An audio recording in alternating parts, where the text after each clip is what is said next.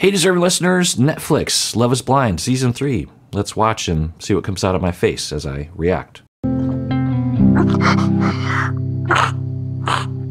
We have 4 weeks to get married. And for you to tell people that they're attractive people as an engaged woman, he's a cute guy, and in the real world, whatever happens, happens, right? No. So f me, right? No. Yeah, so he's still in that mode. I think he's dialed it back a little bit, but it's still ramped up. And again, it's the anger, it's the hostility, it's not the pain. He's in pain. And if he just exhibited that, she wouldn't feel attacked and on her heels, and she would actually be able to lean in. You're gonna tell me you love me and shit like that, but f me, right? I'm fighting for you. What are you talking about? What are you talking about? Yeah, I don't know if it's the ominous music that's affecting me, but the longer this goes on, you know, earlier I was saying, you know, we're getting into abusive, verbal abusive territory, emotional abusive territory. And from the beginning, I was saying that he's doing this to punish her. That's what people do. It's not great. But now we're getting into the zone of like, hey, pal, like, back off. He's having tone with her and this unrelenting, she's crying. Why would you, if she were just standing there with her arms crossed, you know, not great, but she's clearly suffering. So why would you not at least pause it for a bit? At the very least, give her some benefit of the doubt or something. But I will say that she's not really being very reassuring to him. She's not really denying what's happening, because she might not be able to honestly really deny what's happening. Now, if all that's true, which is fine for her to still have feelings for Cole, you know, who knows what's happening, but Matt could see that and be like, well, yeah, I mean, I guess she still has feelings. That'd be rough, right? But it might be the reality. It's hard to cope with. And I wonder if they're breaking their relationship right now. I'm always wondering because, you know, in the first season, only 2 of the 6 couples that lasted to the honeymoon managed to get married and stay married, right? And then season 2, none of them did. And so I'm in a mode right now where I'm just like, well, let's just assume they all break up. And when is the moment that that happens? Are we witnessing that right now? I have eyes for you, Matt. Bro, what? You got your eyes on one person. You I should do. at least. You should have. It's not like that. Stop. This is ridiculous. Bro, I'm not gonna get fucking played, Colleen. You're done. Again, he could totally say, hey, it would have been nice if you would have said this, and it would have been nice if you didn't say that, because it hurts me. It hurts me just by default, but also my history. And so, I don't know. The next time it happens, could you please not do that again? Is that okay? There's nothing wrong with the request. There's nothing wrong with, I think a lot of people would prefer that their partner not openly flirt with someone else, or seemingly openly flirt, and proclaim how attractive someone else is.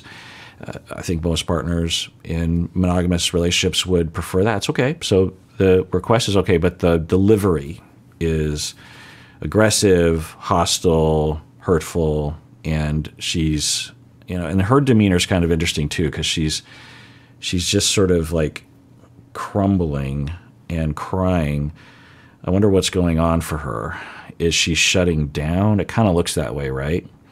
Which makes me wonder about her history, because, you know, she has talked about how she doesn't like vulnerability. She just likes everything to be light. And I wonder, wow, I wouldn't be surprised if she didn't have a lot of chaos in her family growing up, a lot of hostility and anger and rage, and she just learned to shut down, and also to avoid vulnerability, to avoid emotions, and to want everyone, let's everyone just be happy.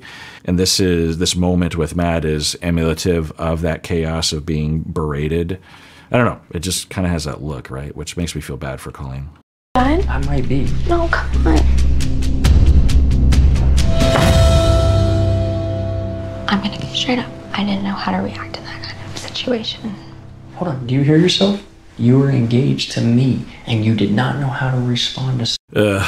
Okay, so again, she could have been a little bit more specific, but I was like, oh, okay, that's good. That's addressing it. And she's seemingly able to say that. She's like, look, I'm going to be straight up. I just didn't know how to deal with the situation. I've never been in a situation like that. It was weird. Now, if you're Matt, that's not super reassuring, because it's like, well, what do you mean? If you run into a new situation, you're just going to go along with what someone else wants you to do instead of like thinking about the big picture, considering my feelings or something. You know, you could see how that line of, or that defense doesn't really help, right? But then his demeanor of like putting her down and saying, "Can you hear yourself? You're stupid." That's that verbal emotional abuse. When you feel belittled, when you feel stupid, when you feel ashamed of yourself and someone is complaining to you, that's a sign that you are being emotionally abused. You're being berated, you're being belittled, you're being made to feel like you're a horrible human being. It's one thing if he were to like, I like you, I love you, you're a good person, I didn't like that behavior. It's a very different message than, can you listen to yourself right now? What's wrong with you? That kind of language. I'm gonna go straight up. I didn't know how to react to that kind of situation. Hold on, do you hear yourself? You were engaged to me, and you did not know how to respond to somebody telling you that they are attracted to you. That's all I need to hear. I'm gonna tell how I feel, and we're on 2 different pages. No, please tell me. No, I'm out. There's some rationality here for Matt that if we separate from the tone, and I think I was exaggerating his tone a little bit, it's, it's like, what's wrong with, because he didn't really say that, but he has that tone. But anyway, but if we separate from that tone that I've been talking about, and we just look at what happened and her reaction in this fight, it's not super reassuring. Like if I were Matt's friend and I'd be like, Matt, dude, like calm the F down, 1. But 2, yeah, I mean, there are some signs here that this is not going to work. Colleen is not really saying the kinds of things that one would say if they loved you and didn't really want to lose you, right? And that might be within Colleen, but maybe because of her aversion to being vulnerable and deep, it's hard for her to access that, or she's having a traumatic reaction and she can't access any of those feelings. I don't know. Or she's just not really into Matt. I could imagine that being true, right? That she's really trying to force the situation. She fell in love-ish, I guess, or whatever you want to call pod love. She fell in pod love with Cole. She was really busted up when Cole said, I don't want to be with you because you don't want to have deep conversations. It was really hard for her. She was crying. Then she chooses, meanwhile, Matt's around, right? She's communicating with Matt and she's evaluating all of her options. And she's like, okay, well, Brennan. And she goes after him. And then he breaks up with her. And Colleen is, again, devastated, naturally, crying. And you got to figure, and she's like, well, there is Matt. So there's a lot of barriers for Matt to overcome just to really feel like this is real. Because for him, he chose Colleen from the beginning. It sounds like, who knows if that's true, but so for him, there would be a lot of questions, right? Even if she were to say, no, you're the one, you just have to wonder, right? Now, you don't want to punish someone or assume anything about it. Time will tell, kind of a thing, right? But if you're really sensitive to being humiliated and harmed and cheated on or unloved or rejected because of his traumatic history, you'd kind of want to speed that evaluation process up, which can sometimes really create a self-fulfilling prophecy, if you know what I mean. But anyway, she's not really saying anything. So again, if I'm his friend, I'd be like, Matt, will you calm the F down? You need a little bit of therapy to work on this. Like, your communication skills are really aggressive, not okay. You can express your feelings, da-da-da. Having said that, yeah, I think there are some signs that Colleen might not really love you. It might not have anything to do with Cole, but you would just think you would hear other kinds of things. Like if Colleen said something like, you're totally right, I shouldn't have done what I did. And like when she said, I'm going to be straight up with you, that was a situation I've never been in before. And thus, I was just trying to go along with what the show wanted me to do, or I felt like I was being impolite to Cole if I didn't say that he was cute too or something. I don't know. believe me, the whole time I just wanted to get out of that conversation. I felt like I was on the spot. And you're right, I didn't consider your feelings in the moment. Just something a little bit more. But she's on her heels the whole time. Like, I didn't do anything wrong.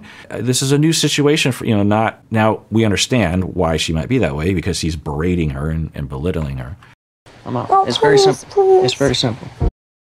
I imagine that he's doing the Megan thing, which is that he is saying, I get it, almost like, I'm going to let you off the hook. It's not a great look, but there could be a part of him just like, well, if I really think about it, maybe she loves me, but I don't know. There's a lot of signs she doesn't. So I'm just going to end this right now, and I'll let her off the hook so that she doesn't have to break up with me, or I don't want to have to deal with being broken up with. So I'll just let her off the hook. And then if she really does love me, then I guess she'll really make sure to show me. Another version of this is that he does intend on being with her, and this is his way of communicating that he doesn't like something, which people will do. People will do this even when they want the relationship to be, think of Angela, these kinds of people who will, as a way of trying to communicate that they don't like something, that they're hurt or something, they will absolutely punish the other person emotionally. So I don't know what's happening. Hey, for real, take this mic off me, man. Take this shit off me. I'm out, bro. I don't want him to leave. I'm scared that he's trying to like tap out, and I don't want to lose him. So I don't care what I have to do. Like, who cares? That's people pleasing. Like, I don't give a fuck. Like, I don't want to lose him. So whatever. All right, so she's saying, I'll do whatever. I don't care if it's people-pleasing.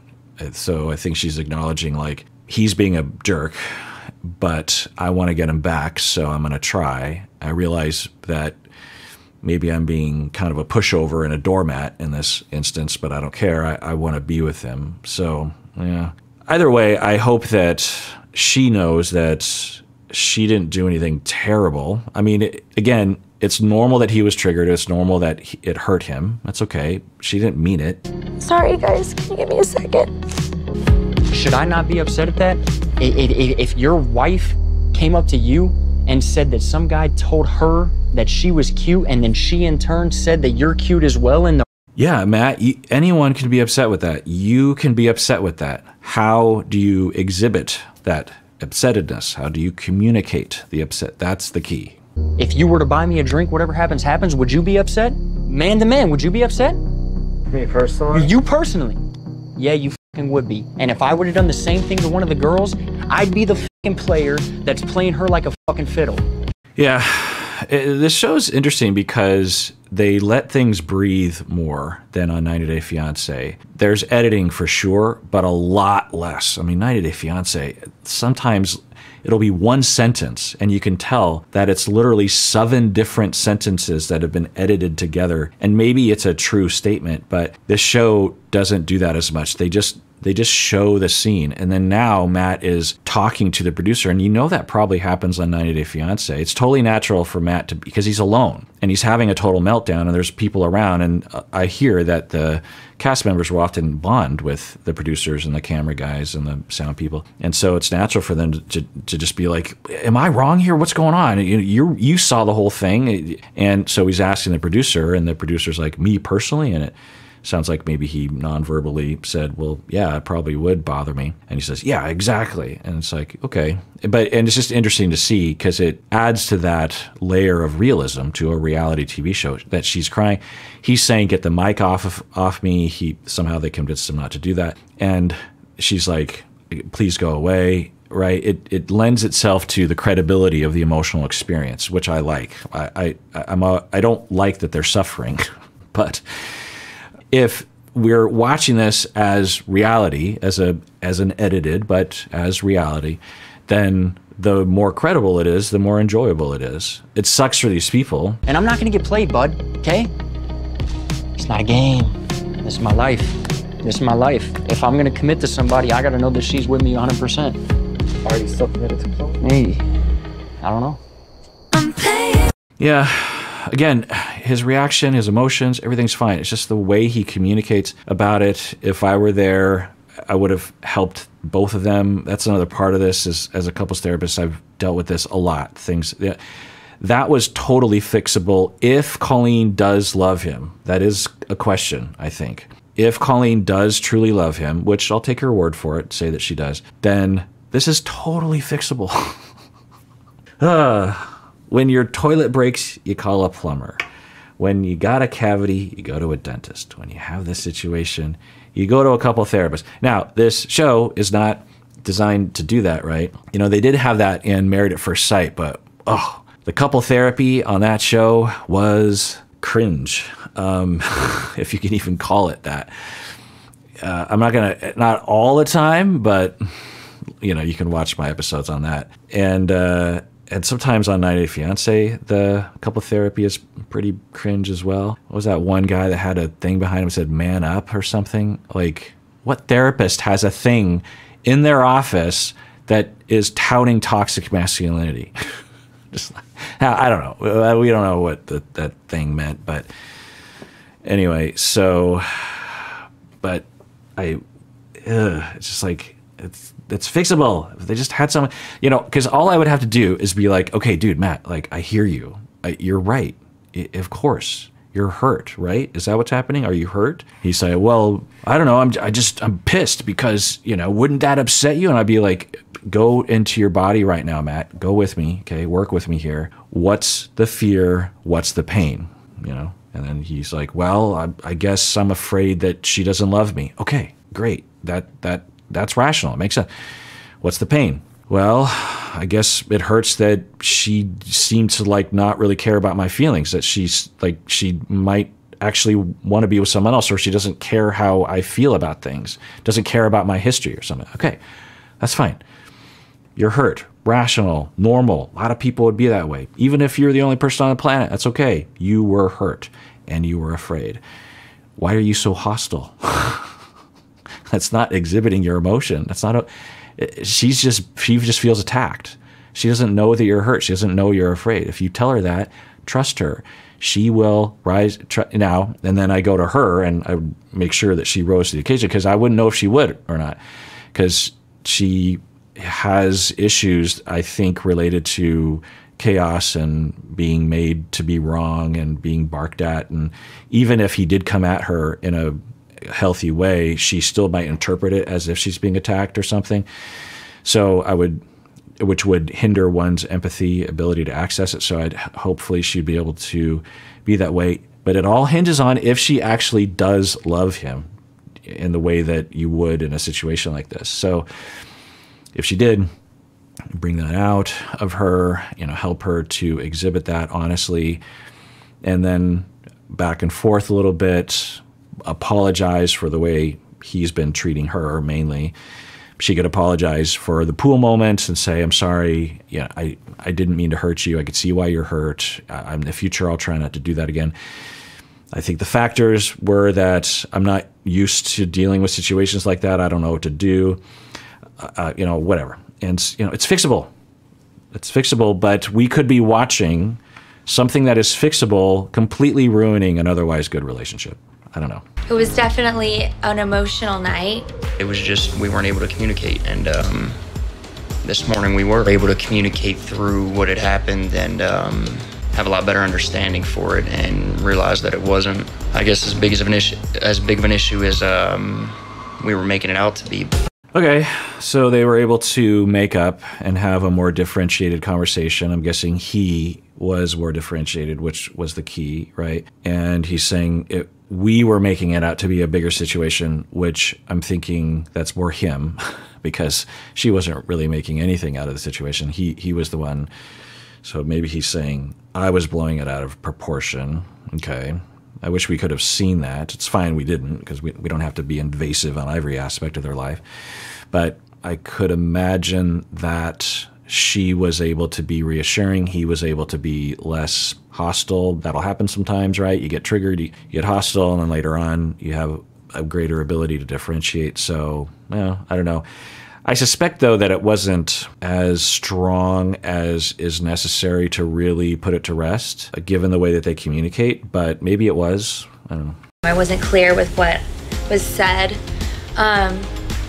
So yeah, we talked about it this morning. We're back on track. We're back to being our lovey-dovey selves. It's good to kind of have that little stir up to see how we kind of respond to it. Obviously, we got a lot of work to do, but I think we're back on the right track. Now, the key is that for Matt to learn how to manage his emotions better, to have other options when he is hurt, because if he doesn't work on that, because even if he does work on it, you know, say he were to enter therapy on that issue with a very competent therapist and work 2 or 3 hours a week on that, it would take him months to really break that cycle. I'm guessing he observed that growing up, and it's modeled for him in various different ways. He probably doesn't know other ways of communicating. A lot of people aren't really taught those things, or certainly not necessarily modeled them. So when I hear those kinds of things from people, they'll be like, yeah, we worked on it, everything's good. And I'm thinking, have you changed your personalities? Because if you haven't done that, then it'll happen again. It's just because you made up doesn't mean that your personalities have changed. All right, well, that is it for that episode. Everyone, please take care of yourself because you deserve it. You really, really do.